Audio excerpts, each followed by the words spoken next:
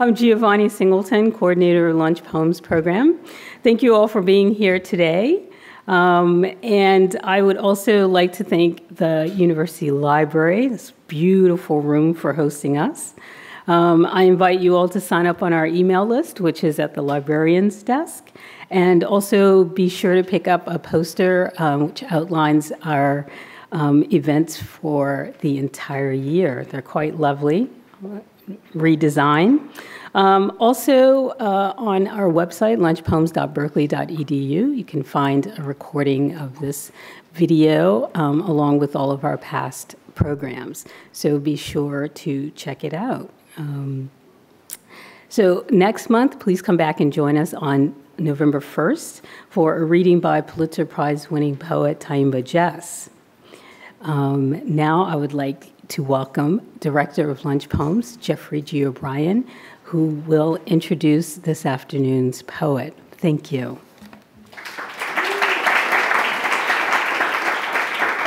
Thank you, Giovanni, and thank you all for being here. We're really happy to have Fady here. A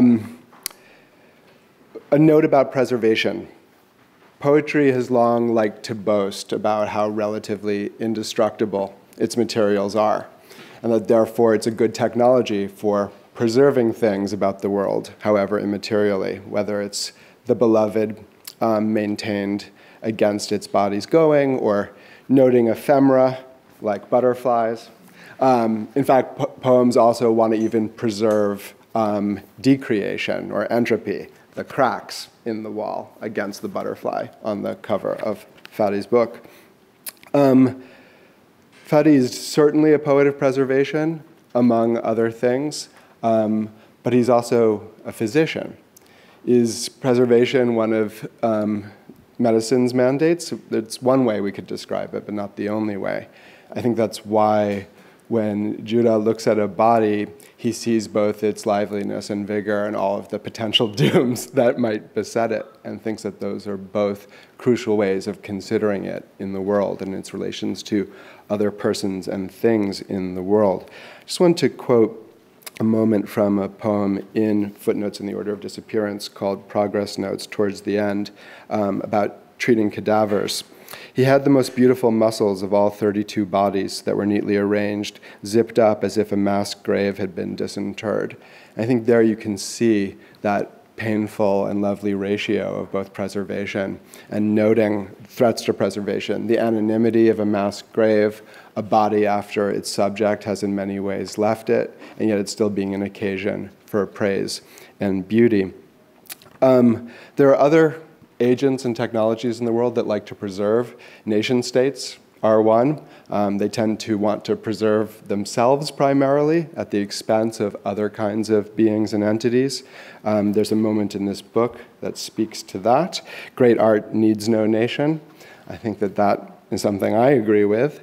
And when nations preserve themselves, they often do so by making their states run over prior states, bulldozing and resettling. That's certainly something animating this book.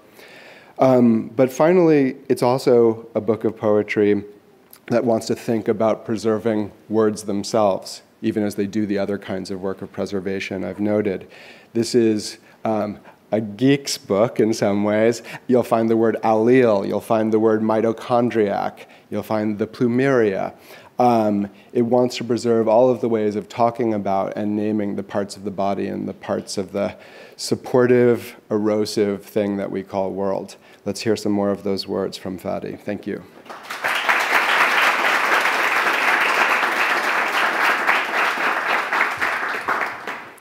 Thank you guys for having me. Thank you, Jeffrey. That's very kind and generous.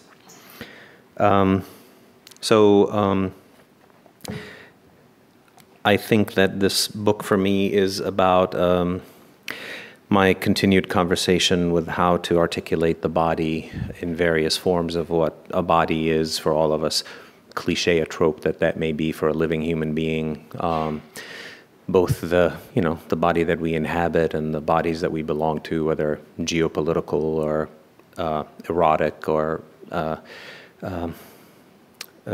mortal, primarily. So the book is done in pentads, if you will, 5 poem sections, and they move with some illusion from one idea of body to the next, which probably overlap against the illusion of this specific demarcation of what a body is. So I'll just begin reading, and yeah, hopefully I won't lull you to sleep. Progress notes, which is what doctors write after a patient is initially admitted or interviewed, or, you know. The age of portrait is drugged. Beauty is symmetry so rare, it's a mystery. My left eye is smaller than my right. My big mouth shows my nice teeth, perfectly aligned like Muslims in prayer. My lips, an accordion. Each sneeze, a facial thumbprint. One corner of my mouth hangs downward when I want to hold a guffaw hostage. Bell's palsy, perhaps, or what Mark Twain said about steamboat piloting, that a doctor is unable to look upon the blush in a young beauty's face without thinking it could be a fever, a malar rash, a butterfly announcing a wolf. Can I lie, face down, now as cadavers posed on first anatomy lesson? I didn't know mine was a woman until 3 weeks later we turned her over. Out of reverence, there was to be no untimely exposure of donors, our patrons who were covered in patches of scrub green dish towels. And by semester's end, we were sick of all that, tossed mega livers and mammoth hearts into lab air and caught them. My body was Margaret. That's what the death certificate said when it was released before finals. The cause of her death? Nothing memorable, frail old age. But the colonel on table 19, with an accessory spleen, had put a bullet through his temple, a final prayer. Not an entry or exit where there are skull cracks to condemn the house of death, no shattered glass in the brain, only a smooth tunnel of deep violet that bloomed in concentric circles. The weekends were lonely. He had the most beautiful muscles of all 32 bodies that were neatly arranged, zipped up as if a mass grave had been disinterred. Or, when unzipped and facing the ceiling, had cloth over their eyes as if they'd just been executed. Gray, silver hair, chiseled countenance. He was 67, a veteran of more than one war. I had come across that which will end me, extend me, at least once, without knowing it.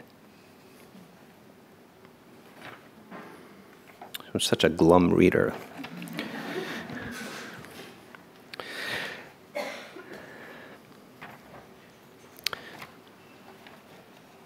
First Love. This is a very short poem.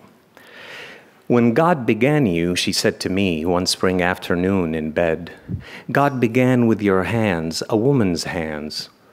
And when God reached your wrists, God made the rest of you man.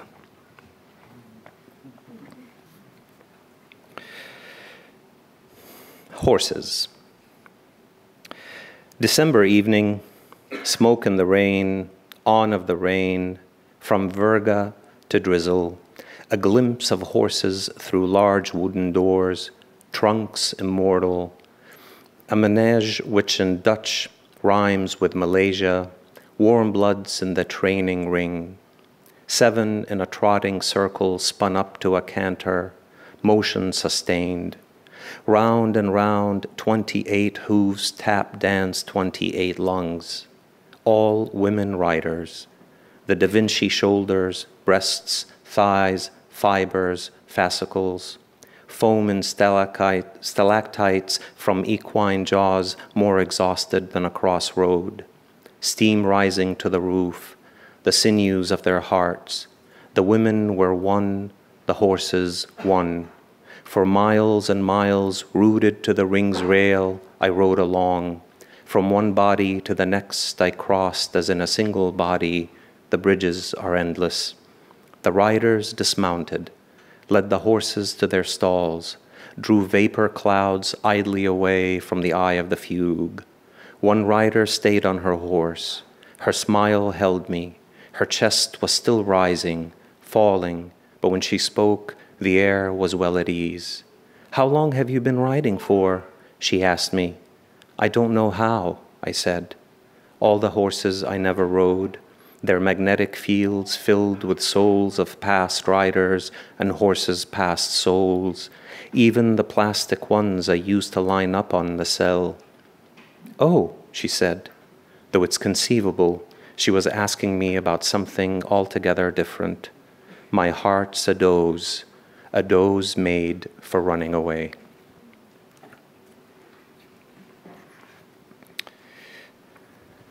I think many of you might know the famous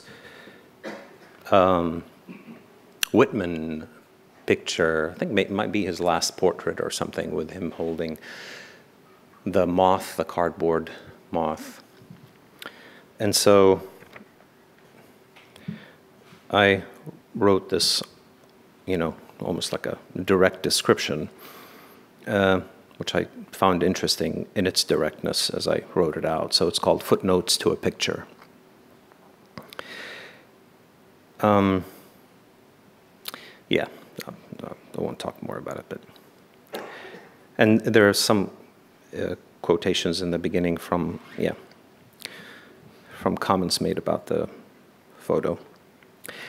Where it was Psyche, his soul, his fixed contemplation, the renowned psychiatrist said of his friend's pose, where during the final decade of the poet's life, the butterfly was classified on the Indian subcontinent, where Leptosia nina, wandering snowflake, takes to low, fragile flight, its wings tipping grass, where in twilight he sat down, clad in cardigan, in the city of romance, where a plump cardboard moth had synthetically alighted on his outstretched index, the visible rubber band in daguerreotype, the lepidoptera in equilibrium, and on its hind wings some words, not his, housed in the Library of Congress, where, yes, that was an actual moth. The picture is substantially literal. We were good friends during my in and out of taming or fraternizing with some of the insects, where their swarms and migratory shadows and the current they ride up, I ride up, where it isn't all water when it rains. So they did supposedly ask Walt in an interview, and he said, yes, that was an actual moth. The picture is substantially literal. So I find this a beautiful, belligerent lie. Anyone here been to Big Bend National Park? You have? Wow. You're my heroes. Well, there's a poem in here about it. So it's called National Park. I won't read it since there's just two of you.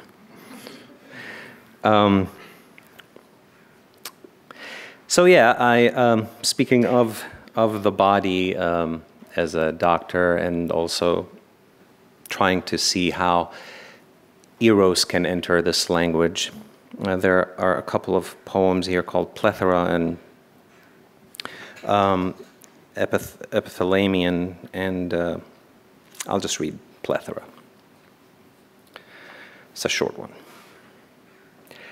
About the praise I dish your way, jails the comeuppance of a liar poet. My only want is your content, and if I hold another want, may I never be granted it. Each full moon is born of a crescent, yet what's a full moon got? Vitiligo. And the morning sees me with eyes of dew, a fever breaking out on your integument. On your skin, exanthem is a pasture of anemones. Because you're one of them, I love my enemies.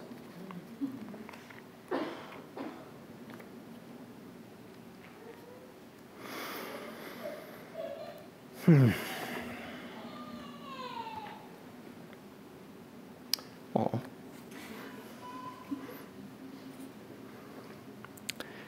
I'm a father also, so.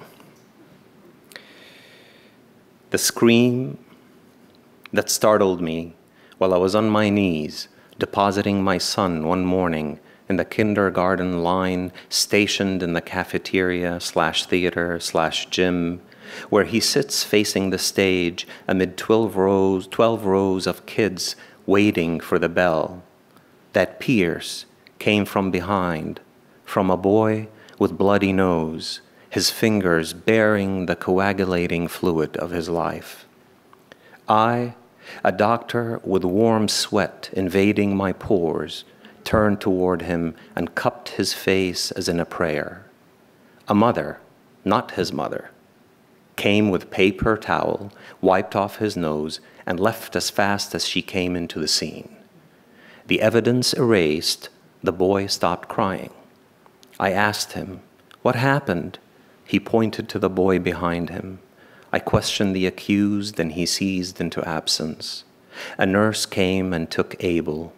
I stroked Cain's hair, his frightened stare, gorgeous eyes. He was beautiful.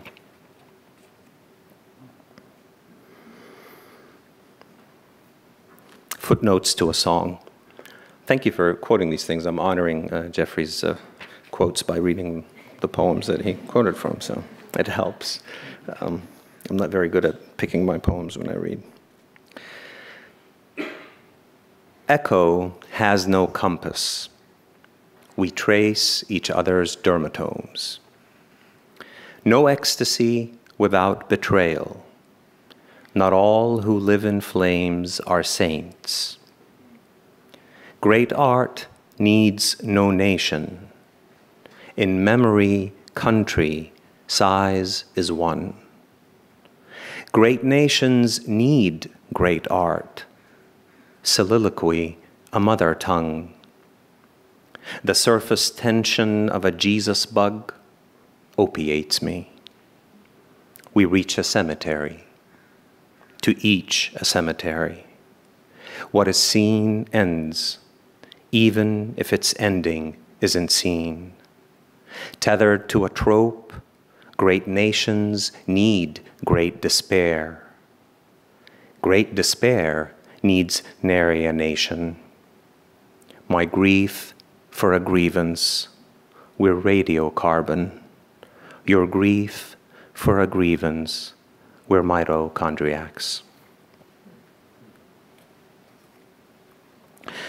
As I was writing this book, I didn't really know if it was going to be a book until I began this unexpected correspondence with a good friend, a Syrian Kurd poet who writes in Arabic, poet, essayist, translator, who is also a physician and gave up practicing medicine early, and then also had to escape Syria and into France with his wife, Joulah Haji.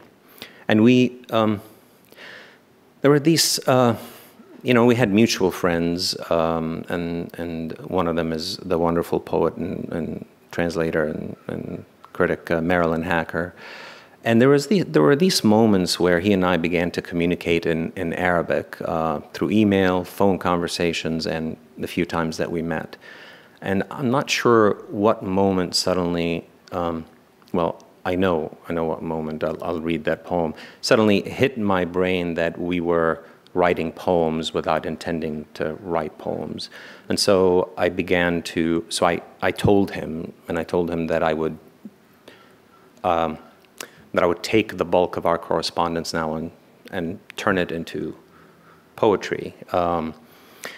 And I didn't really, it felt like a moment of integrity for me, because I do have my issues with the problematic of the poetry of witness, so-called. and which is often not a lived experience, but turns out to be a textual one. And even if it is lived, there is a problem of agency.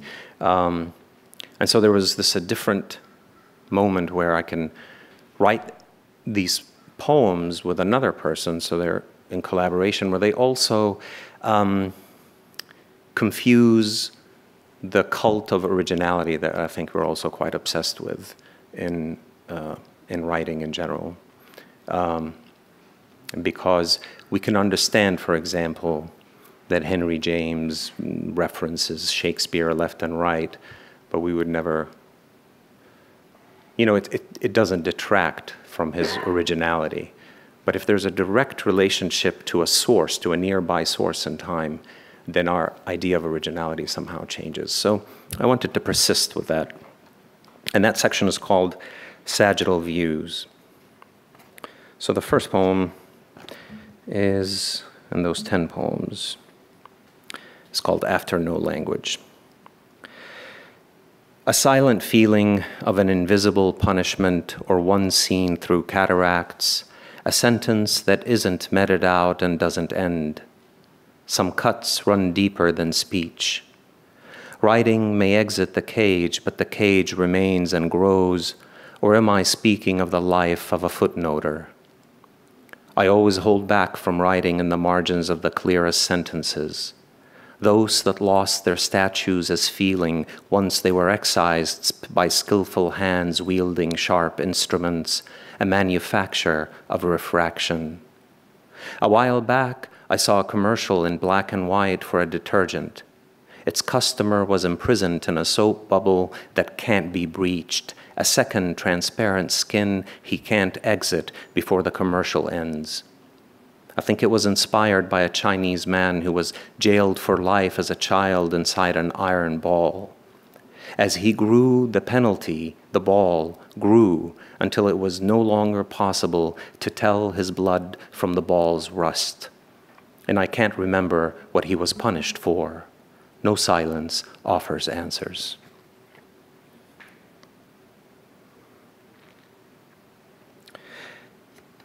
I'll read the last poem of that section. In a cemetery under a solitary walnut tree that crows had planted and whose seeds are hollow, I found a needle, and with it I dug a well, dug and dug until I struck ink. The needle wove fabric for bodies it had injected with song. I painted the well's walls with quicklime and couldn't climb out. There was sun, there was moonlight that came into my sleep. I stored leaves and bark, but rain washed away my words.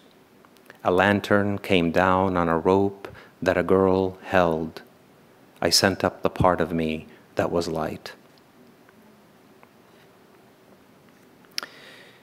So, just to make sure.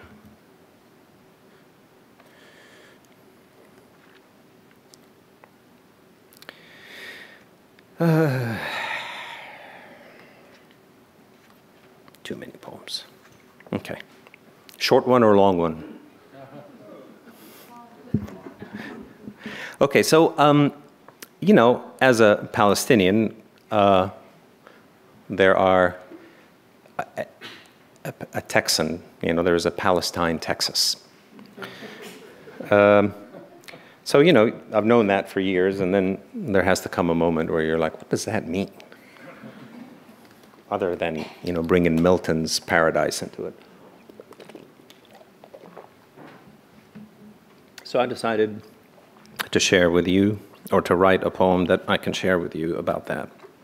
Of course, depending on the state, I think the pronunciation can be Palestine, which is closer to the Arabic pronunciation, Palestine. Of course, Philistine, which is a lovely euphemism. So Palestine, Texas. So it's a longish prose poem. I've never been, I said to my friend who'd just come back from there. Oh, you should definitely go, she said. The original Palestine is in Illinois. She went on. A pastor was driven by Palestine's people, and it hurt him so badly he had to rename somewhere else after it. Or maybe it goes back to a 17th century Frenchman who traveled with his vision of milk and honey, or the nut who believed in dual seeding. What's that? I asked. That's when an egg is fertilized by two sperm, she said. Is that even viable? I asked.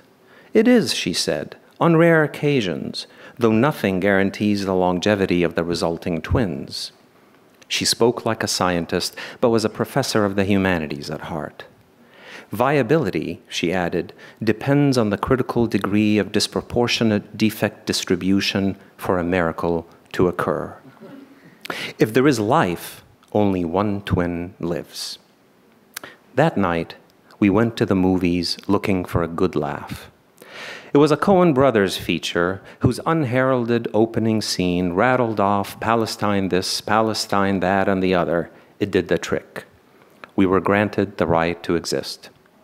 It must have been there and then that my wallet slipped out of my jeans back pocket and under the seat. The next morning, I went back. With a flashlight that the manager had lent me, I found the wallet unmoved. This was the second time in a year that I'd lost and retrieved this modern cause of sciatica in men. Months earlier, it was at a lily pond I'd gone hiking to with the same previously mentioned friend. It was around twilight. Another woman going in with her boyfriend as we were coming out picked it up, put it in her little backpack, and weeks later texted me the photo of his kneeling and her standing with right hand over mouth to thwart the small bird in her throat from bursting. If the bird escapes, the cord is severed and the heart plummets. She didn't want the sight of joy caught in her teeth. He sat his phone camera on its pod and set it in lapse mode. She wrote in her text to me. I welled up. She would become a bride, and my wallet was part of the proposal. This made me a token of their bliss, though I'm not sure how her fiancé might feel about my intrusion, if he'd care at all.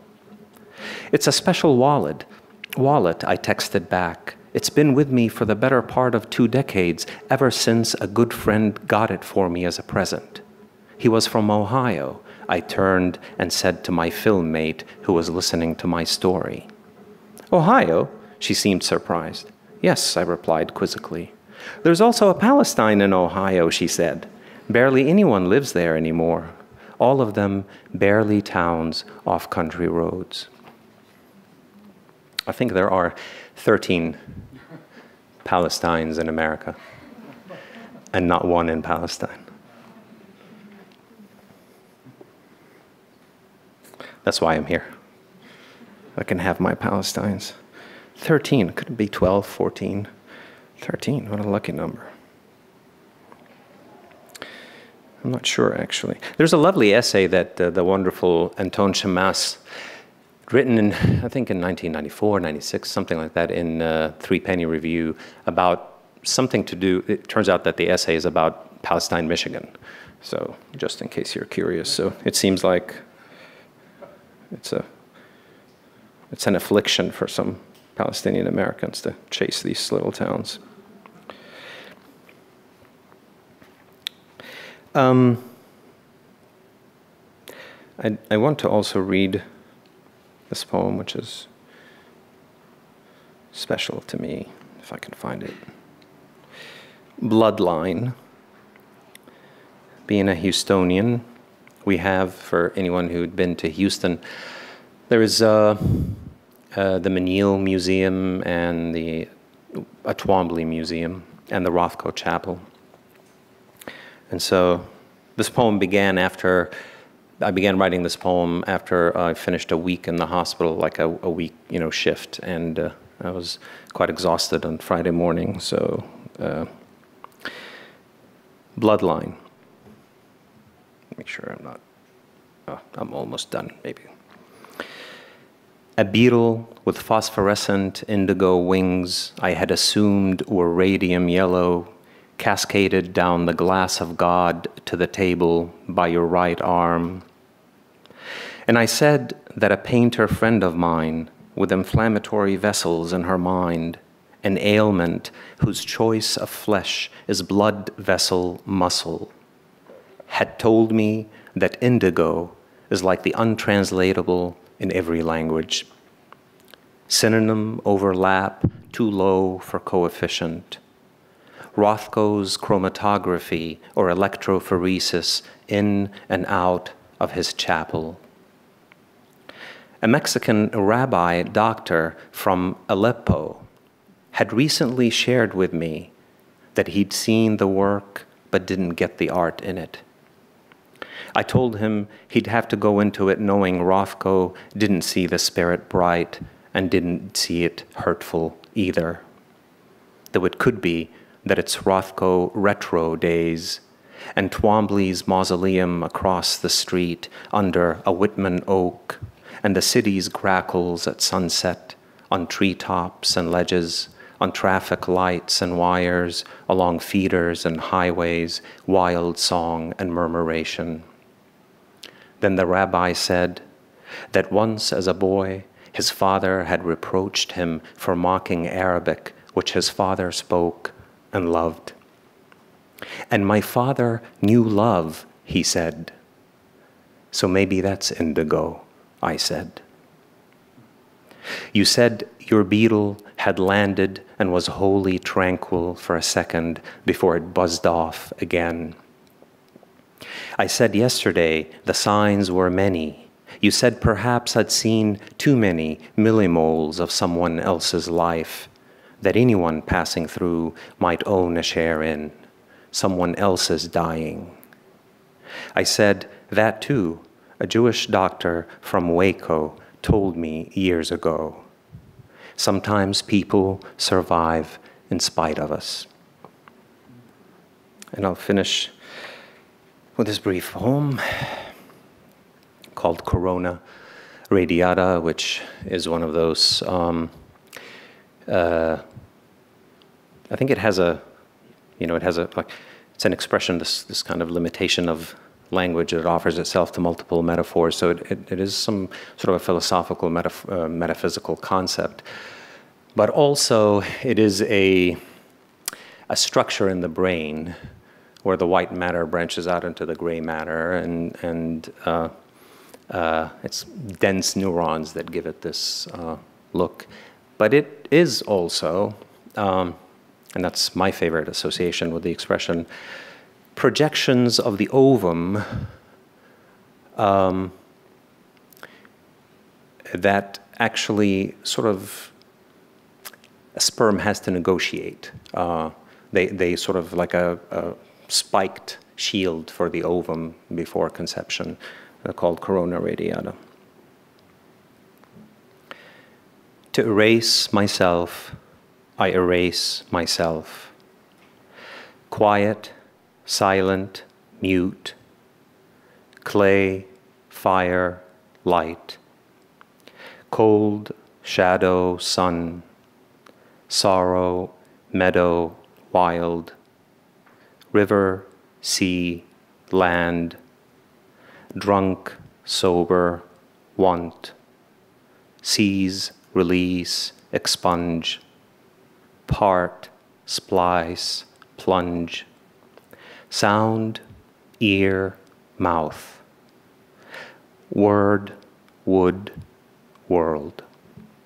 Thank you.